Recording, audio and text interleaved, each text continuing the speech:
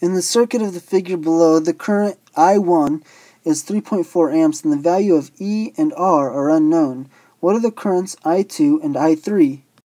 So here we just have to use Kirchhoff's loop rule, and we'll start with point A, and we'll take the circuitous route all the way back to A.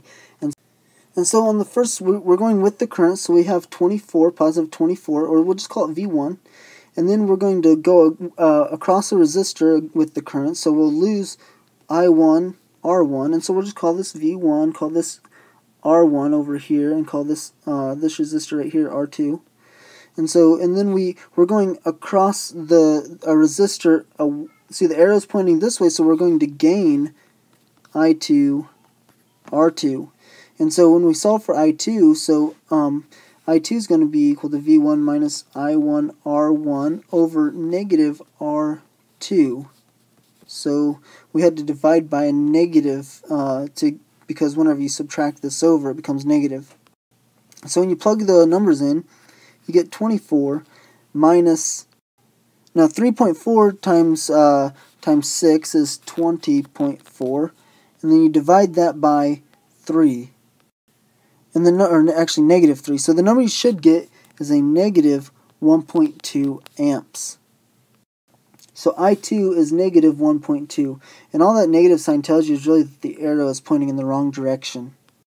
But because the arrow is pointing in the wrong direction, we can still use Kirchhoff's junction rule, and we'll just throw in our negative number instead of subtracting a positive number.